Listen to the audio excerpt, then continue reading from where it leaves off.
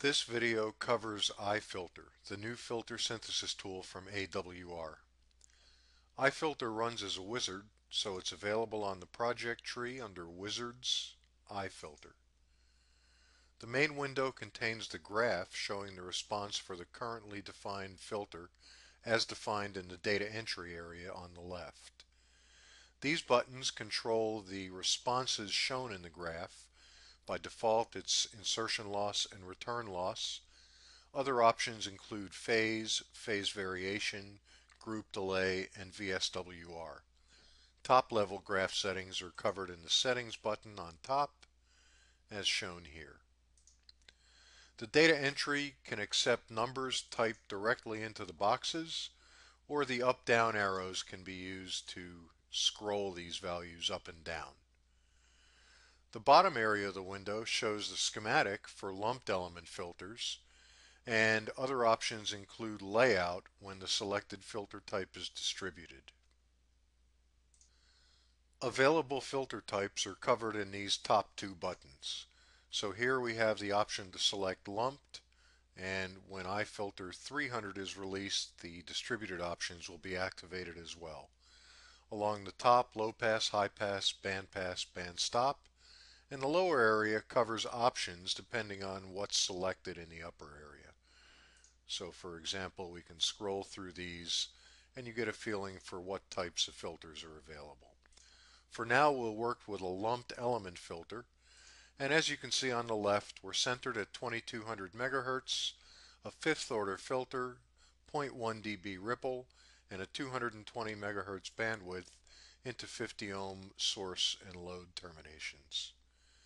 We're using the ideal setting for now, so the lumped elements all have infinite Q, and as you can see, we have a fairly textbook perfect filter response here.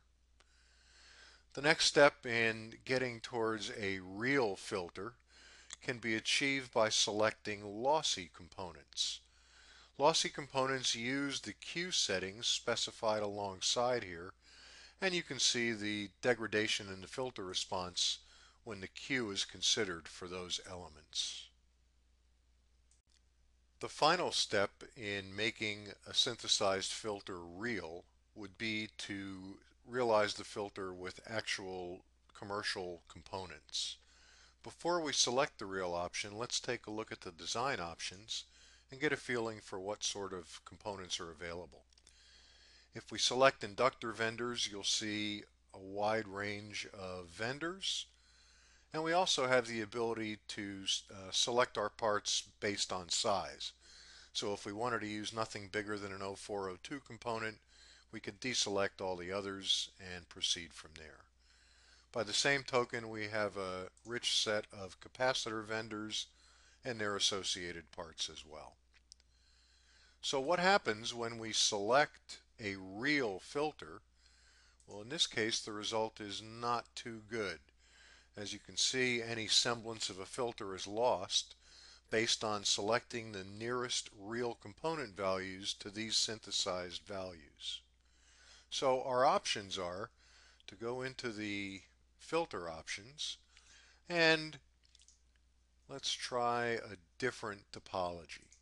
Well, we can see here this is not going to solve our problem. This is not going to solve our problem. So let's try capacitively coupled. And here you can see that even using standard component values, the overall response of our filter is maintained, and we could use this as the basis for actual production. The final step in synthesizing our filter is going to be to generate the design in Microwave Office and do our final tuning and optimization there. So in order to easily export everything we have set up here, let's go into the graph settings, optimization goals, and we'll automatically add goals for both S21 and S11 as shown here in the graph. These goals have the same look and feel as optimization goals in Microwave Office. With this done, we can click on Generate Design. We want to set the optimization goals. We want to, let's say, have insertion loss and return loss, and we'll also look at a group delay plot. So click OK, and as you can see, the schematic is generated, the variables are all set for tuning, optimization, and the requested graphs are also added.